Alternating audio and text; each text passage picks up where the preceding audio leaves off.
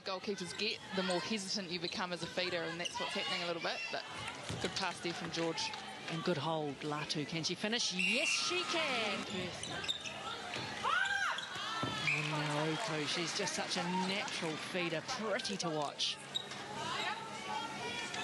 And just such beautiful weighting on those balls that she puts to them, guys. Better stuff, Mystics. A little bit messy for the Magic, but Todd's used again and again. And now they're into the goal third. Now Upu. And she just waited the three. Oh. Brilliant exchange. Pretty feisty down this end of the court, no doubt about that. Dean taking good, simple options. They've tried the high-risk ones. They didn't pay off. Now they're keeping it simple, the Mystics. Massive pressure, Casey Williams. Putting Dean off his shot. Only on the edge of the circle here. Nurse gives it to Medhurst. Aitken hasn't scored yet. And a miss. And the defensive rebound from Barake all over her. Nurse has gone down pretty heavy. She gets up quickly, though.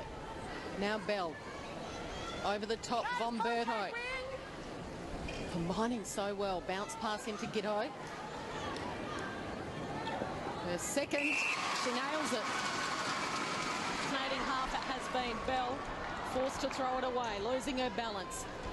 This is where they can just absolutely torch you. Running in waves down the court, Leighton. A little late bump on Aitken. Makes no difference. They just looked confident then when they turned and gave the ball. In the second quarter, they should be pleased. You know, they came out and the Thunderbirds acquitted themselves really well. You know, but she did mention earlier she didn't want to see that 23-goal margin open up. And Halpenny working with Bowden. Wilkins opens up.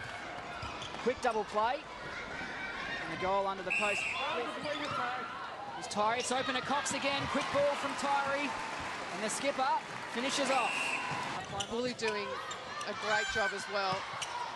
She's just started to put the squeeze on Wilkins and put their stamp on the game. So it's up to both attacking lines in this quarter to regain, I guess, the Mystics need a turnover. They've got to start eating into this deficit. Big play here for the visitors. Cox to make things a little bit more difficult. Great shot from Catherine Cox. Oh, talk about turning over ball. Amy Wide, what an intercept from her. And again, Liz, 2 weeks in a row, when the opposition has charged, it has been Sonia McCloma that saved the day.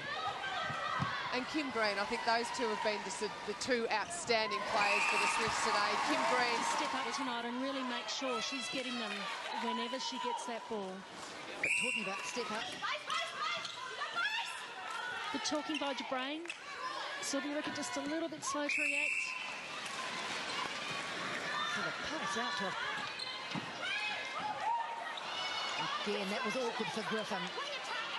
Just not finding both Rippiuti and Griffin, both quite tall, and they are putting a lot more high balls into them, but just without the accuracy. Now, is that part of the problem? They are both quite tall, and is the fact that the problem has been there just hasn't been enough of them. The Pulse having 10 more attempts.